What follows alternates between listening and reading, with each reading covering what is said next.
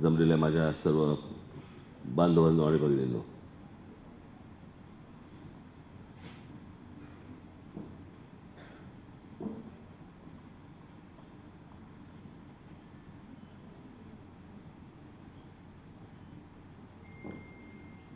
काही दिवसांपूर्वी सृष्टी माझ्याकडे आली आणि मला बाळ नांदोकरांनी तिला माझ्याकडे पाठवलं आणि एकलव्य फाउंडेशन आणि जिओ या दोन संस्था एकत्र येऊन तरुणांना काम देण्यासंदर्भात, रोजगार देण्यासंदर्भात, योग्य मार्गदर्शन करण्यासंदर्भात त्यांनी एक कार्यक्रम माझ्यासमोर ठेवला. खरं तर आज मला इथे मी आलोच नसतो. आज इथे माझ्याबरोबर माझे सहकारी मित्र नितीन सरदेसाई आणि माझे मित्र नयन शहा यांच्यामुळे मी इथे आलो. कारण मला काय माझ्या डोक्यामध्ये होतं मला माहीत नाही. मी तिथे जिओला चाललो होतो आणि मी सकाळपासून विचार करतो जिओला जायचं, तिकडे जिओला जायचं, जिओला जायचं. मग हे आल्यानंतर मला यांनी सांगितलं नाही टिळक ब्रिज जॅम असेल. म्हटलं टिळक ब्रिजचा काय संबंध? ते बोलले आपल्याला ITCला जायचं आहे आणि म्हणून मी इथे आलो. हे विनोद म्हणून नाही सांगत आहे मी तुम्हाला, खरंच झालं असतं असं.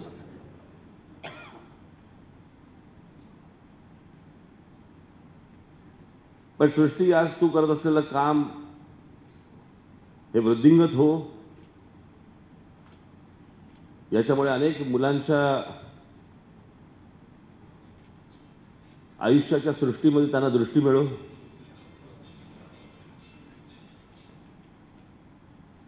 आज अनेक मुलं अशी आहेत की गेल्या लॉकडाऊनमध्ये मला अनेक असे तरुण मला माहिती आहेत की नोकऱ्या गेल्या, काम गेलं, सर्व काही गेलं आणि अशा परिस्थितीमध्ये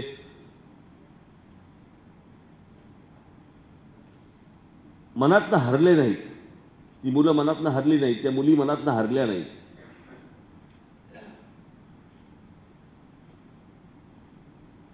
त्यांनी वेगवेगळे उद्योग छोटे छोटे सुरू केले.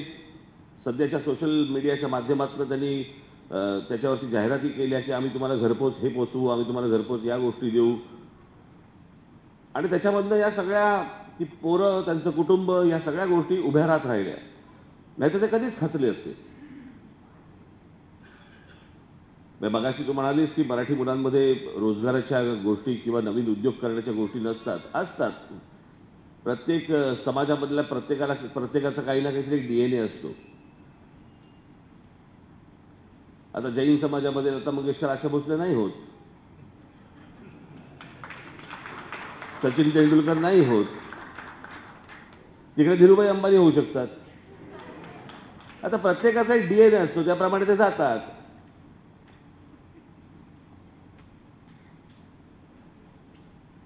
महाराष्ट्रामधल्या मराठी कुटुंबांमध्ये मुलगा छोटा असेल तर त्याला पहिल्यांदा तबला शिकवतात. त्याचा तबल्यावरती ज्यावेळेला हात बसतो त्याच वेळेला गुजराती कुटुंबामधला एखादा असतो तो कॅशमध्ये हात घालत असतो. आता प्रत्येकाचा हात कुठेतरी वाजत असतोच, पण तो प्रत्येकाचा DNA असतो. आपल्याकडे कसं आहे, ज्याची बॉडी चांगली आहे त्याला विनोदी काम करायचंय, ज्याच्याकडे विनोद बुद्धी आहे त्याला ॲक्शन फिल्म्स करायचे आहेत.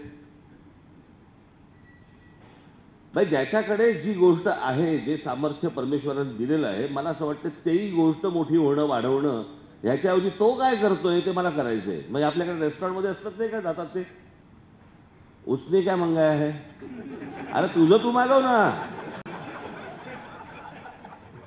वो क्या लेके आया उसके टेबल पे,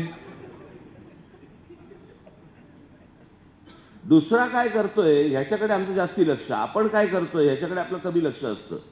आज अनेक मुलं अशी आहेत, मराठी मुलं आहेत, मराठी मुली आहेत की ज्यांना स्वतःचा व्यवसाय त्यांनी उभा केलेला आहे, ते काम करतायत. आपण काय करतोय, आपण महाराष्ट्रामध्ये मुंबई पुण्याच्या काही गोष्टींचा विचार करून आपण महाराष्ट्राचा आराखडा बांधतोय. पण महाराष्ट्रामध्ये उद्योग व्यवसाय करणारे अनेक जण आहेत.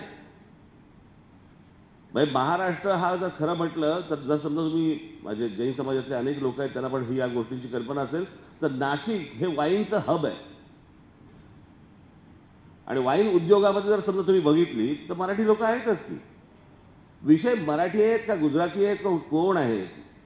मला असं वाटतं की या देशामध्ये हा मगाशी गुरुजींनी जे सांगितलं की भारत ही एक सोन्याची चिडिया होती, मला असं वाटतं आपण त्या दृष्टिकोनातनं पावलं टाकणं आवश्यक आहे.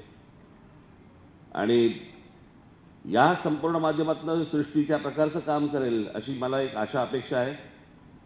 अनेक मुलं अनेक मुली या आतुर असतात, त्यांना माहिती नसतं. अनेक लोक असे मी बघितलेत की ज्यांना लोन मिळालं की त्यांना असं वाटतं हे पैसे माझेच आहेत, उडवून टाकतात. परंतु मगाशी तू सृष्टी म्हणालीस त्याप्रमाणे 12 वर्षाचा असल्यापासून त्यांना काही व्यवसाय आणि मार्गदर्शन वगैरे या सगळ्या गोष्टींमध्ये.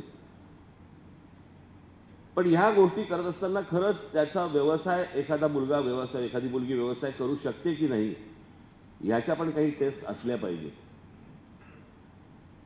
रिस्क घेण्याची ताकद मगाशी तू म्हणालीस की ही मराठी मुलांमध्ये कमी असते. मला असं वाटतं जर मराठा साम्राज्याचा इतिहास जर समजा आपण पाहिला तर मराठा साम्राज्याने जी रिस्क घेतली त्यावेळेला ती मला असं वाटतं आजपर्यंत कोणीही घेतलेली नाही. मोगलांच्या साम्राज्यानंतर 125 वर्ष या संपूर्ण भूमीवरती राज्य करायचं हे काही थोडं काम नव्हतं. पण ज्या वेळेला पानिपत झालं ते पानिपत एवढ्यासाठी झालं की स्वकीयांनी घात केला. स्वकीयांनी पाठीमध्ये खंजीर खुपसला आणि तो स्वकीयांनी खुपसल्यामुळे सतत भीती राहिली की स्वकीय काय करतील, म्हणून कदाचित आपण मागे राहिलो असू. परंतु मराठी मुलांमध्ये मुलींमध्ये हिंमत नाही अशातला काही भाग नाही. आहे हिंमत, काम करतील, निश्चित करतील. आणि तुमच्यासारख्या संस्थांची जर त्यांना जर समजा मदत मिळाली, तुमच्यासारखं माणसं जर समजा जैन समाजामधून उभी राहिली तर मला असं वाटतं का नाही ती पुढे उभी राहणार. गुजराती समाजामध्ये सगळेच जण व्यवसाय करतात असं नाही आहे. आमच्या नयनशाह यांच्याशी मी नेहमी बोलत असतो. ते म्हणा गुजराती समाजामध्ये सगळेजण व्यवसाय करतात. अरे मग गुजरातमध्ये नोकऱ्या कोण करतं. गुजरात राज्यामध्ये कोणतरी नोकऱ्या करत असतील की नाही की सगळेच व्यवसाय करतात असं थोडी असतं. पण ज्यांचा व्यवसाय करण्याच्या दृष्टिकोनातनं कल जास्ती आहे असे हे जे दोन प्रदेश किंवा दोन काय म्हणतो दोन समाज, एक गुजराती समाज एक मारवाडी समाज, आणि मला असं वाटतं की ती महत्त्वाची गोष्ट आहे, आपली गोष्ट आहे. या देशामध्ये पैसे आले पाहिजेत, पैसा आला पाहिजे. पैसा आला, उद्योगधंदे वाढले तर नोकऱ्या उपलब्ध होतील. आणि त्या दृष्टिकोनातनं प्रत्येकजण रिस्क घेत असतो. ती लोक जरा जास्ती घेतात, आपण कमी घेतो, पण घेतो. आज तू जे विश्व उभं करायला जातेस मला असं वाटतं की माझ्या तुला मनःपूर्वक खूप खूप शुभेच्छा आहेत. सगळ्यांना बरोबर घेऊन तू पुढे जाशील अशी एक आशा अपेक्षा बाळगतो. मगाशी नय पद्मसागर महाराजांच्या बरोबर त्यांच्याबरोबर मध्यंतरी माझं बोलणं झालं. मी त्यांना मध्यंतरी जो मराठी आणि जैन जो वाद झाला होता त्याच्या संदर्भामध्ये त्यांना पण मी सांगितलं. आणि त्यांना मी काय जे सांगितलं, कारण आपल्याकडे कसं असतं माहिती आहे ना, मी काय बोलतोय हे नीट समजून न घेण्यापेक्षा हे जे आमचे सगळे मित्रमंडळी आहेत ना कॅमेरा लावून बसलेले, हे तुमच्यापर्यंत काय पोहोचवत आहेत हे महत्त्वाचं.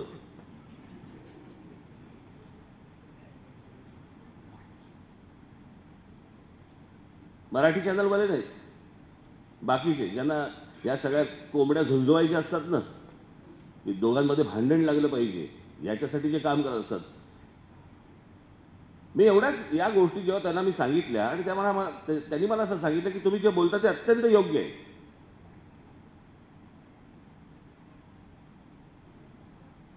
पर्युषणच्या काळामध्ये ज्यावेळेला कत्तलखाने बंद करायच्या किंवा इतर गोष्टी बंद करायच्या, तर मी म्हटलं की अरे पर्युषण आहे, या पर्युषणच्या काळामध्ये कोणी काय खावं. जसं महाराष्ट्रामध्ये मराठी समाज ज्याला श्रावणामध्ये ज्यावेळेला व्हेजिटेरियन खातो, व्हेज खात असतात सगळेजण. मी हे खातोय म्हणून तू हे खाल्लं पाहिजे. मला असं वाटतं ह्या गोष्टी आपल्याकडे होता कामा नयेत. आपल्या धर्माच्या बाहेरचे लोक जसे फतवे काढतात तसे फतवे आपण काढता कामा नये की आम्ही जे करतोय ते तुम्ही केलं पाहिजे, तुम्ही जे करता ते आम्ही. ह्या गोष्टी होता कामा नयेत. कोणी कोणाच्या आयुष्यामध्ये आणि कोणी कोणाच्या घरामध्ये ढवळाढवळ करू नये. अनेकांचा रोजगार त्याच्यावरती अवलंबून असतो, अनेक लोक त्याच्यावरती अवलंबून असतात. आणि मी जेव्हा त्यांना ही सगळी गोष्ट जेव्हा समजून सांगितली त्यावेळेला नय पद्मसागर महाराज बोलले की बरोबर आहे तुमचं म्हणणं. की अशा प्रकारच्या गोष्टी होता कामा नयेत. आणि ह्या असल्या गोष्टींमुळे समाजामध्ये दरी निर्माण होते, समाजामध्ये वाद निर्माण होतात. आणि वाद निर्माण होतील अशा गोष्टीच मुळात आपण करू नयेत. जे करावं ते मला असं वाटतं मनापासून करावं. उद्या जर समजा पर्युषणच्या काळामध्ये जर समजा मला वाटलं की मी व्हेजिटेरियनच खाल्लं पाहिजे तर तो माझा विषय झाला. आता श्रावणामध्ये जसा श्रावण येतो, माझ्या घरामध्ये माझी पत्नी माझी आई श्रावण पाळतात, मी नाही पाळत. माझी आई मला नाही सांगत की तू पाळला पाहिजेस. कोणी कुठच्याही गोष्टींवरती, म्हणून मला असं वाटतं की जिओ जर असेल तर त्याच्यापुढे जिनेदो पण लागलं पाहिजे.